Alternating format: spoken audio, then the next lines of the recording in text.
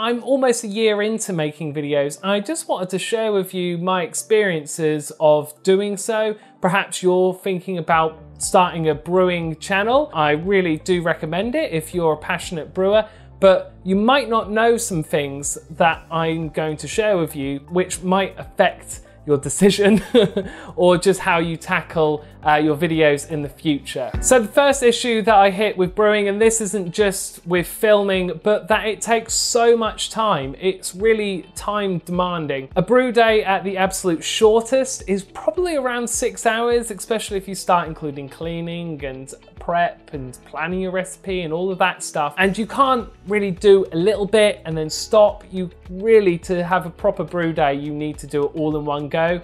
You compare that to, I don't know, painting Warhammer figurines, and you could do that for half an hour and then move on to your job or, you know, something else. Whereas brew days, they require a whole day. So that means for me, a Saturday or a Sunday, which, you know, I might not really fancy getting up really early and brewing on. Now, this is more of a problem with myself, to be honest, that I always brew in the morning, but sometimes I can't help myself and I stay up late at night, often playing Apex Legends, which then makes me tired.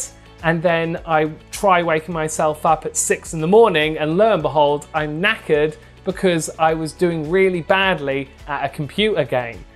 Now, something that can slow down lots of brewers like myself is because I don't have a dedicated room or space, garage, shed that is solely for brewing. I have to always bring all of my brewing equipment into the kitchen, get it all prepped every single time that I want to brew, and that can take ages. I try and do that the day before, but still it can be really time consuming. Personally, I'm actually one of the lucky ones that I have this weird void space in my house, which means that I can actually hide all of my brewing gear up there and it doesn't really get in the way of anything else in the house. Don't judge me for the room that this void space is in. It is where we're keeping all of the wedding stuff and all of the other bits and pieces that we have nowhere for. And also those stairs are going, they are scary. Also on a brew day, I have to make absolutely sure that my kitchen is spotless. Obviously you should do that anyway when you're brewing in your kitchen, but for me, I have to make sure that absolutely everything's not in the way, because otherwise it looks bad on film.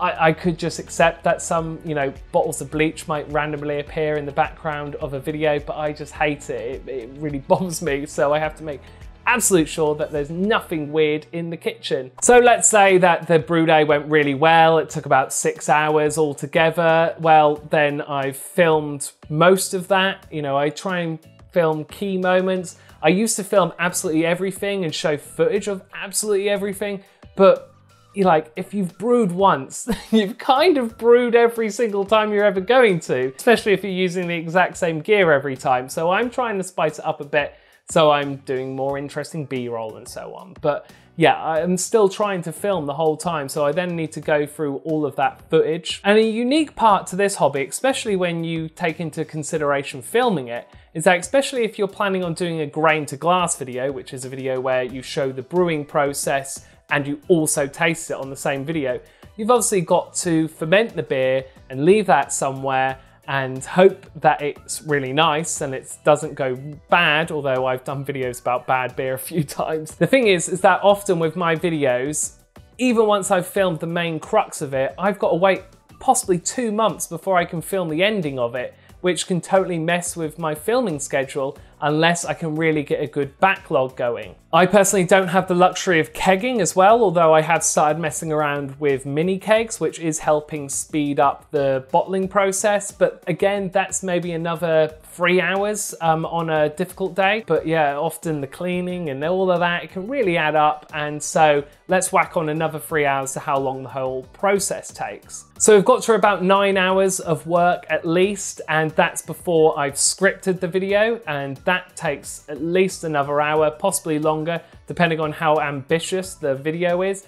My black IPA video took ages to script, ages to film because I had so much other stuff going on in it. And then the editing of the video, I use Premiere Pro, and that can take between 3 to 10 hours, if not more. And then you've got to make the thumbnail. Again, that really all depends on how ambitious I'm feeling with the video and what unusual things I'm maybe doing or new techniques that I'm trying out. So really, let's say that it takes 9 hours to brew and bottle, and it takes roughly 9 hours to do all of the video elements, but probably longer, to be honest. I'm probably underestimating all of it. But that means roughly, if I was trying to do a grain to glass video every single week, then I would be needing to somehow find 20 hours in a week, and that's just not possible. You know, I do little bits in the evening after work, I do little bits on the weekends, but I just can't find a whole day out of nowhere.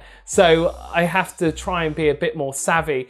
I try and aim to brew once a month, but even that can be really difficult to do, especially organizing around seeing mine and Charlotte's families and, you know, preparing for our wedding, and life is always busy, and the moments that it's not, I'm trying to make videos. I don't try and pressurize myself to make a video every single week. I think that's just too ambitious at the moment for me. I don't want to experience burnout. I've had it before when I was making 2 podcasts and I was doing loads of comedies and stand-up, and I totally burnt myself out at one point, and I've learned a lot from that experience, and I know my limits, and so I don't want to burn myself out with this little side project. I'm trying to restrict how gun-ho I go with the YouTube thing, which is why I'm absolutely fine with having less than 1,000 subs. I know that I'd need to go a bit more hardcore if I was to really quickly push above that. That said, I have started doing a few more videos that aren't grain to glass videos,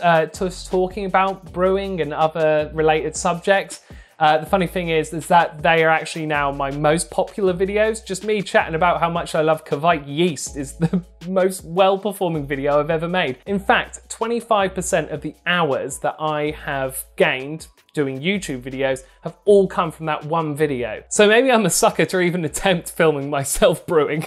So let's compare brewing to a relatively similar niche, making pizza, something that I do and I absolutely love doing. I've never made a video on it, but let's compare it to home brewing. Well, making pizza dough can take about half an hour, really, if not less, sometimes more. It really depends on the style of the pizza dough you're making, but really half an hour is the longest that it's going to take to make the main bit of the dough. You might start doing 24-hour proofs, or you might start doing things like making a poolish or making sourdough.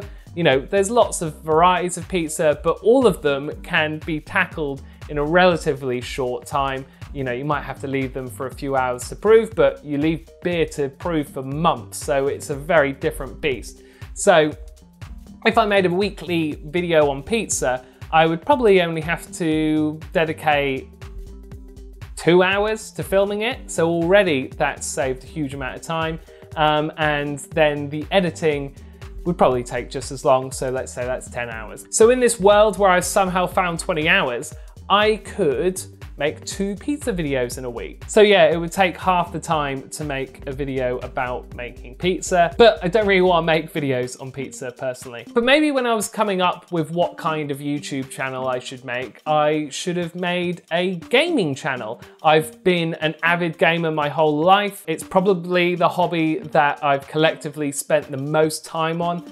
Definitely at uni, definitely at college, definitely at school, and definitely when I was living in a pokey little flat on my own in Bristol and pretty much spent all my nights playing Overwatch. I really love gaming as a way of relaxing, and I was concerned that if I tried making it into my YouTube channel, that I would start hating gaming, and I don't want to ever do that. That really is my proper relaxing moment. Plus I'm in my 30s now, so my reaction times are nowhere near as good as what they used to be, and I'm just mostly getting beaten whenever I play Apex Legends, despite how much I enjoy it. The elephant in the room that all people who make brewing videos know exists is that the reality is not that many people are into brewing. Sure, lots of people are into brewing. It's a really exciting and fun hobby, but It's mostly American dudes who watch my videos. Most of them are in their 40s. The two biggest brewing channels in the world, Clawhammer Supply and the Craft Beer channel, both have about 150,000 subscribers. That is a huge number. It's amazing. I would love to have even just a lick of that. You know, even to have 10% of how many people are following them, I would be so happy. But the point I'm trying to make here is that it looks like the ceiling for YouTube subscribers for people who make videos about home brewing is 150,000 people. Now let's compare that to a different hobby. Loads of channels that dedicate themselves to just knitting have almost 1 million followers. Some of them even have 1 million followers. So some of them are creeping to more than 10 times the biggest channels in this niche. I'll do a different video in the future explaining why the subscriber ceiling is so much lower with home brewing compared to a lot of other hobbies. So if you're interested in that, then please do subscribe to this channel and hit that notification bell and you'll be notified when I eventually post that on here. So really with this video, I just want to celebrate how amazing the people who are week in, week out making amazing brewing videos on YouTube, because over the last year, I've really learned that it is really hard and there's so much work involved with it. It's not the most forgiving hobby. It's one of the hardest hobbies out there. It's so time consuming. The people who are making great videos